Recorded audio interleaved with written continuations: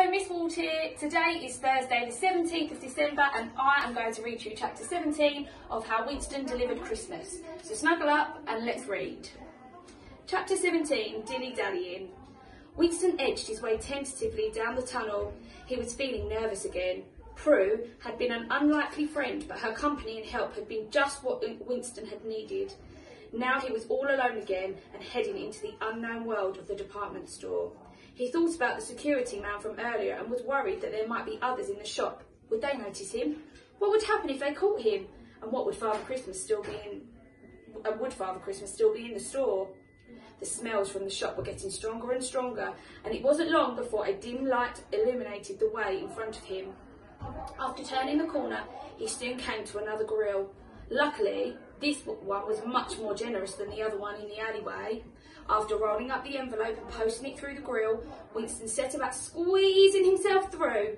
It wasn't easy, but after a few minutes of sucking in his tummy, folding up his ears and huffing and wiggling, he popped out of the tunnel like a cork from a bottle of champagne and went tumbling, towel over ears, across the floor.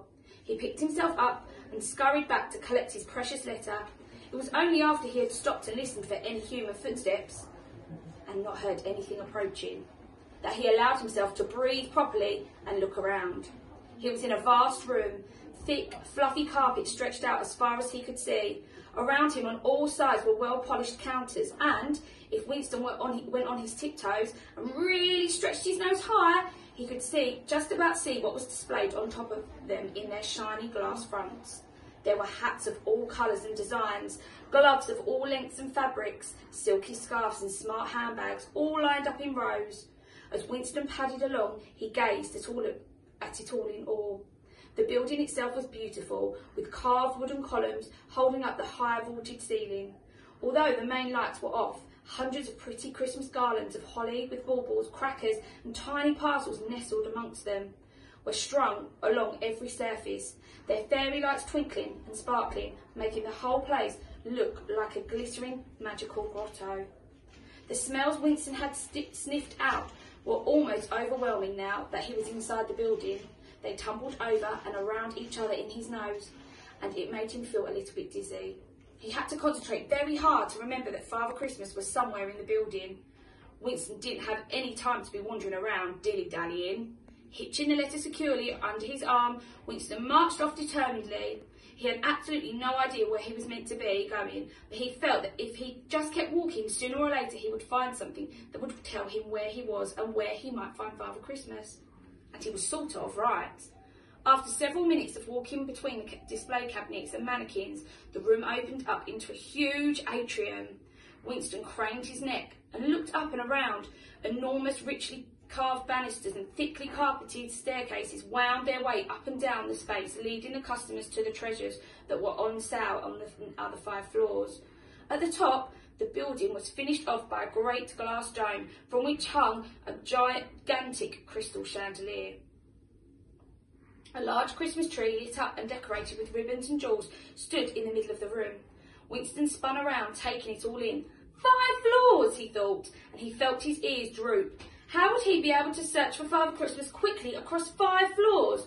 Just the thought of climbing the endless staircase on his tiny paws made Winston feel exhausted before he had even started. He took a deep breath. Come on now, Winston, he told himself. We're almost there. Forcing his ears to stop drooping, Winston decided that the best plan would be to search each floor in turn until he found Father Christmas. He set off again, but he hadn't got very far when a delicious smell wafted from somewhere nearby. He had smelt some food from outside in the alleyway, but the scent was now so strong that it stopped him completely in his tracks. His little pink nose twitched as wafts of cookies and candy canes, pies and cheeses, fresh bread and party food all swirled around him. His stomach growled loudly like a lion. Winston's feet suddenly turned from the direction he had been travelling in and started marching him in the opposite direction towards the food. But the letter! Cried Winston. It was no use protesting. His nose, tummy and feet were now in charge, and nothing was going to stop them from finding out where it was all coming from. He found himself running back across the gentlemen's outfitters department, past shiny leather brogues and tweed jackets and displays of silk ties of every colour fanned out behind a model peacock.